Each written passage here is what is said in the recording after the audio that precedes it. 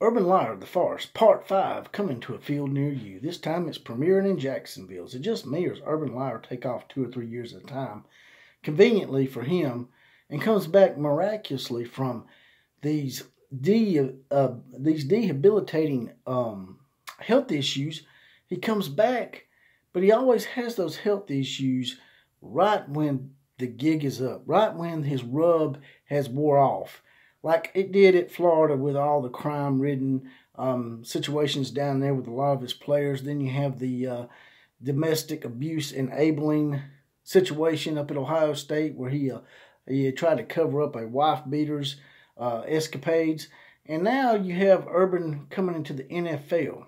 So if Urban thought that it was bad in college, the pressures of succeeding quicker and faster are much more amped up in the NFL for Urban. So, in my opinion, I think Urban done this as a money grab. Basically, this is all it is, man. Urban's going to come in, he's going to coach maybe 3 to 4 years, tops 5, and his rub is going to wear off. He might have a few good seasons, and then it's going to revert back to the same old Urban where he just clutches his chest and says, "This is the big one, Elizabeth. I'm coming to Canadian football." Because that's the only stop I can see him making now where people ain't going to be onto his gig, onto his rub, which it seems like it always wears off about after 5 to 6 years at every stop that he's at. Urban comes in, he has a few good seasons. People think he's the next greatest coach of all time, and then all of a sudden, a few bad losses here and there, some turmoil and some tensions and maybe some pressure, and Urban snaps. He just completely snaps.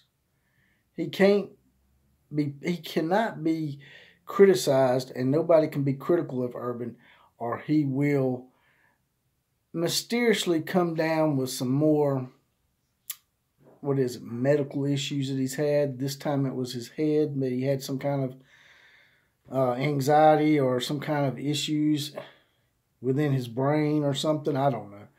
It's always something different with Urban, it seems.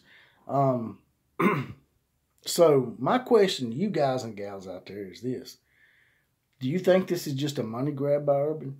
Because he can't seriously think that with the way that he hasn't been able to deal with pressure, that he's going to actually be able to deal with pressure on the NFL level. Now, there is one saving grace. He does get to draft probably Trevor Lawrence coming out of the gate. But if he really wants to save himself, he could always call his sweetheart.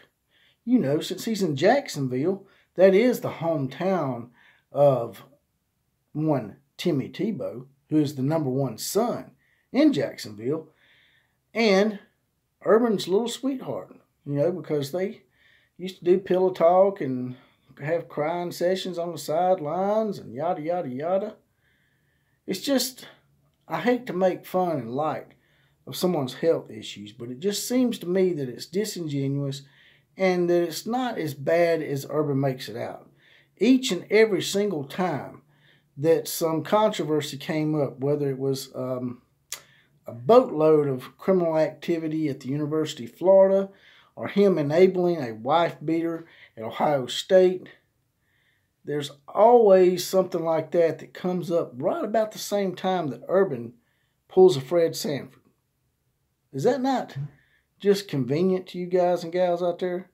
Like I said, a lot of people are going to say you're being insensitive, JPC, but I'm really not being insensitive here when there's a pattern that shows that every time Urban gets a little turmoil or he gets a little bit pressured or something comes up where they question him about something that may be a little shady, Urban suddenly grasps upon the fact that, hey, I'm having health issues or I want to go spend time with my family.